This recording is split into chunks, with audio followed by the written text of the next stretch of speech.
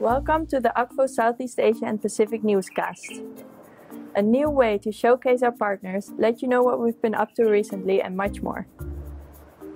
Akvo develops open source mobile and web tools and supports organizations to collect, understand, and share data for better decision making. Akvo Flow can be used for tracking and tracing of commodities along value chains. We've been working with UTZ Certified, an organization that promotes sustainable farming practices in cacao, coffee and tea across the globe. And we are here with Eldo Soplantila from UTZ Indonesia. Eldo, how does high quality data contribute to your work? Having a very good and high quality data, it will then get us tracking system, good traceability systems to analyze how we can improve better, especially in the farm level. Could you walk us through what happened so far in the office and in the field? Last March 2016, we have an enumerated training together with Akvo directly in the field, which is in Flores, where Akvo and UTZ trained the key farmers how to use the application, and we also introduced the farmers on the IT and technology side. And what are the next steps? UTZ is also seeing ourselves in the future to become one of the most innovative certification program and label. So we think that having the good relationship and partnership with Akvo, we will also then have more high quality data in the future that for sure can help and support the farmers in planning, doing better productivity to improve their agriculture, so that they will then create the vision and mission of UTZ, which is better farming for a better future. In February 2016, Akvo was part of a week-long training in Fiji focused on disaster response.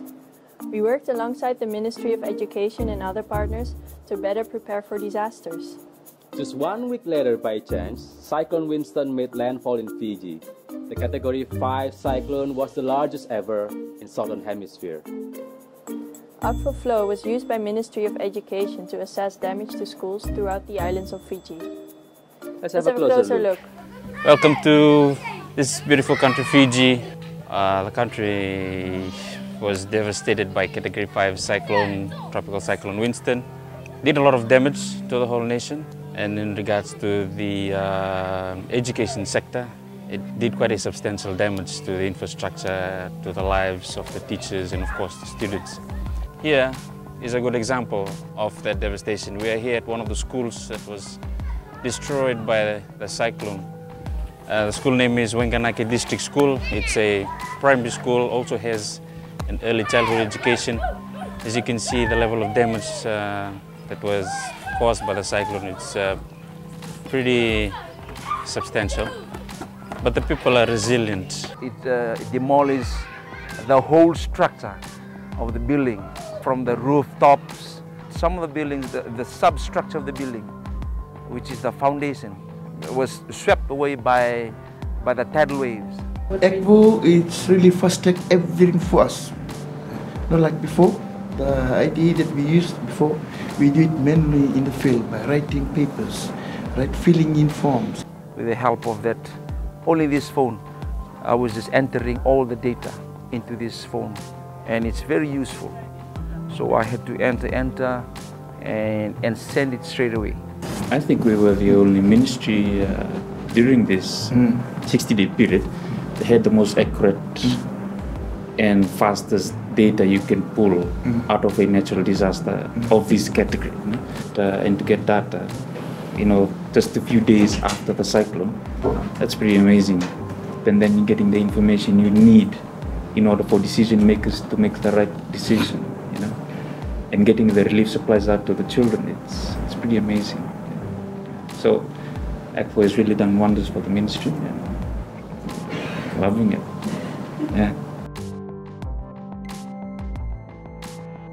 The Ministry of Education was fortunate to have a tool that enabled the ministry to get all the information that we needed to make informed decisions and give the right information to stakeholders and our donor partners that assisted us in rebuilding our schools.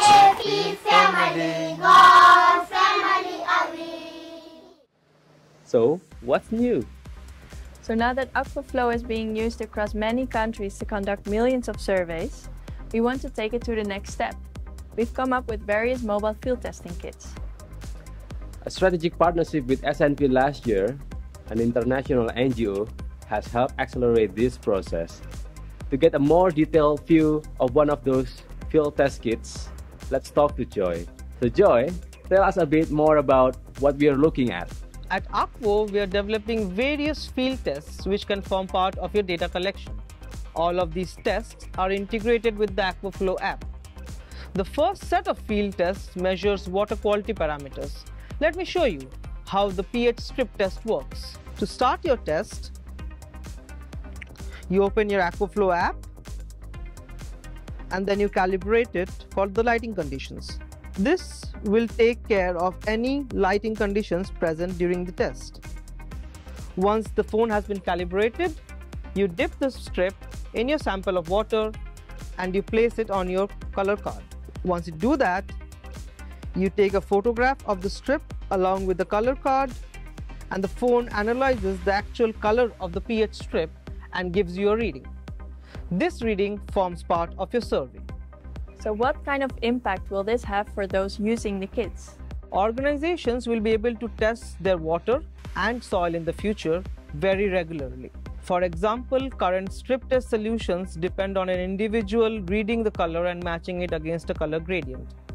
This leads to very subjective readings which are not at all reliable. Are there any plans to use this in Southeast Asia and Pacific? In Southeast Asia, we are going to pilot the soil testing strips in the Vegetable Kits program of the World Vegetable Center in Siem Reap, Cambodia. The objective of this program is to ensure food security in rural Cambodia by using kitchen gardening.